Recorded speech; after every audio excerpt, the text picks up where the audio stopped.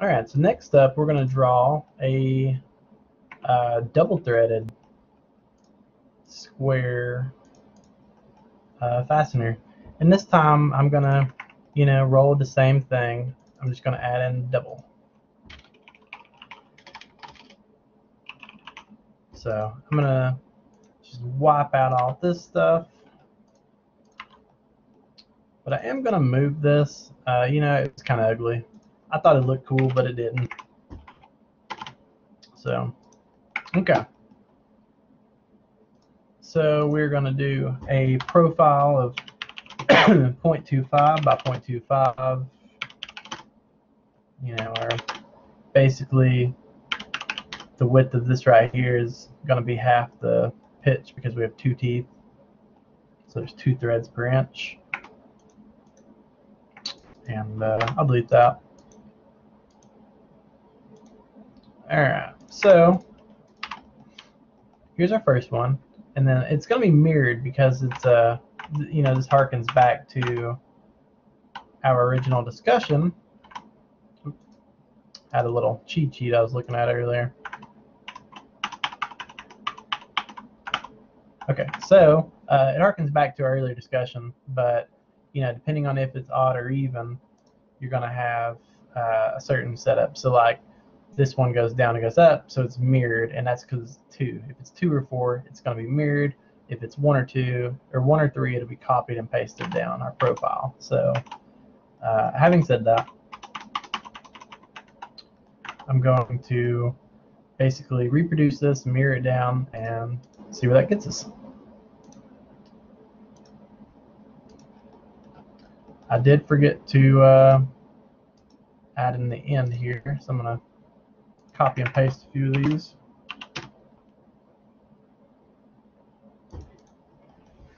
All right, that was perfect, actually.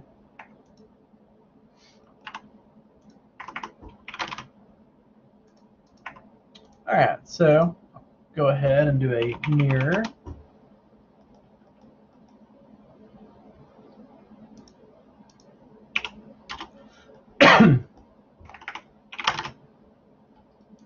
All right, so I'm going to start with this guy. And so before it was straight down, okay, and then 1 over. And that same rule still applies. I connected the wrong dots, but straight down over to the next one.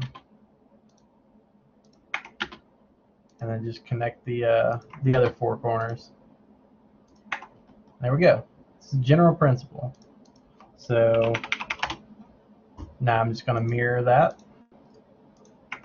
Okay.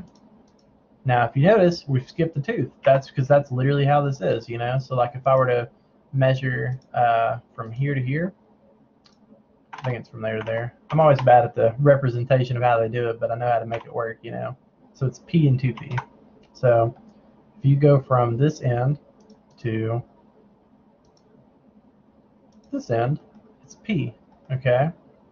So then from, I don't have enough items here. Let me draw a few more. But I guess I could fake it. Okay, so from here to here is P, and then from this same edge to here, is it there? Oh, I had it on the wrong end. Okay.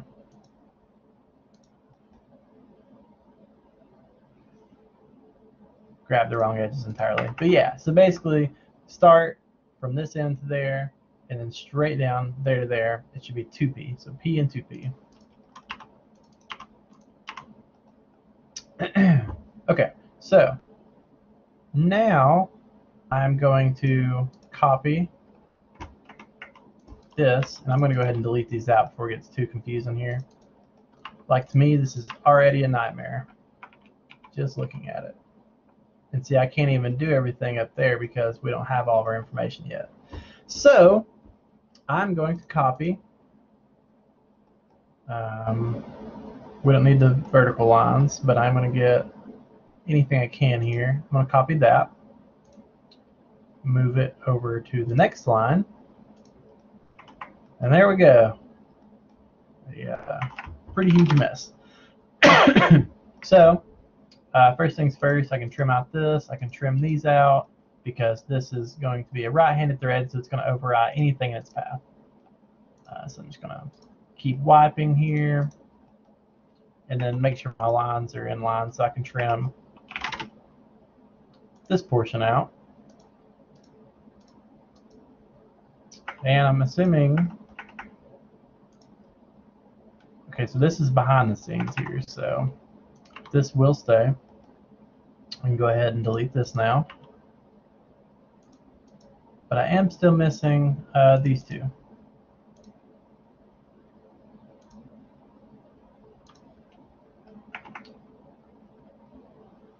Which I trimmed, but that's because they should be.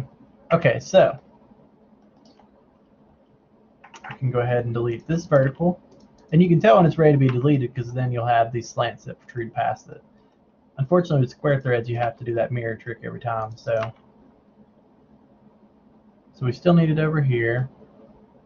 But once we get like 2 good laps, we can copy and paste the rest. So that's really the trick. So we'll just try to press on. So this is behind the model, the shaft, so we can't see it. And this would be 2, I believe. Yeah.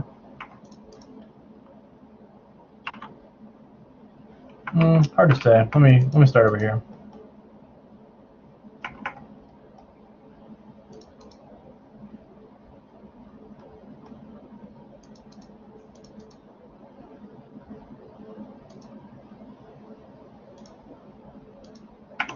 Yeah, okay, so delete that out. This would be deleted, and this would be deleted. This would be trimmed. Oh, trim, trim. Okay.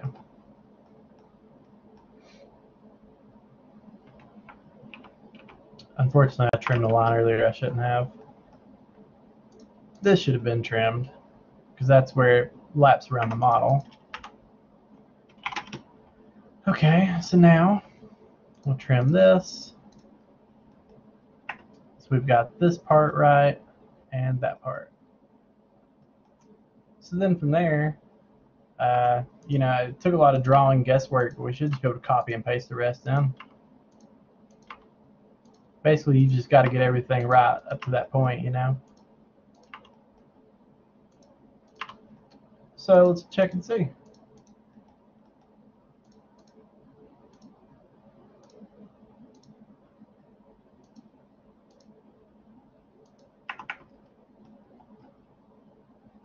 Missing a few pieces, of course, around here, but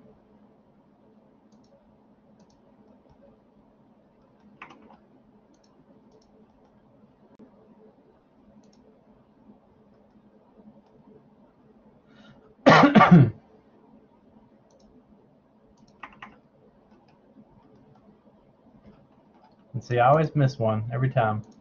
Should have copied this with it. Okay, so now I can trim off these. Delete that, delete this.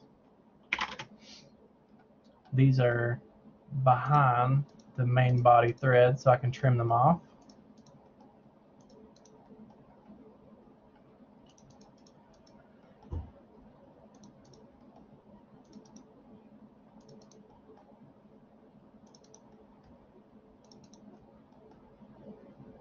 And I think that's it. Let's just double check everything, but it's looking good. I am going to copy this just to see if that horizontal lands. Okay, so it doesn't, so there's no reason to draw a slant there.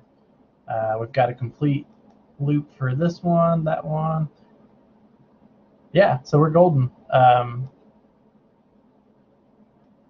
Everything looks good. I mean, obviously, you know, if you wanted to have a chamfer, it would come off from that minor diameter still. But looking at it, as you can see, it would basically be nothing, you know. This side would probably have a little bit, but no, it wouldn't have anything either. So like you really can't even do a chamfer on screws like this sometimes.